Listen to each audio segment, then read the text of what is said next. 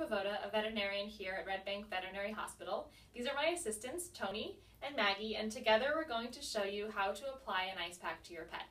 Some of the reasons you might need to apply an ice pack at home include a sudden swelling, such as a bee sting or a bloody nose, or when otherwise recommended by your veterinarian. You can put an ice pack together using things you probably already have in your home, such as a plastic bag full of ice, a bag of frozen vegetables such as peas, or a commercially purchased ice pack.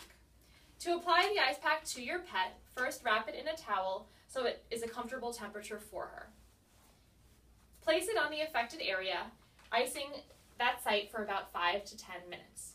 Remember, if your pet at any time becomes uncomfortable, it's time to give her a break.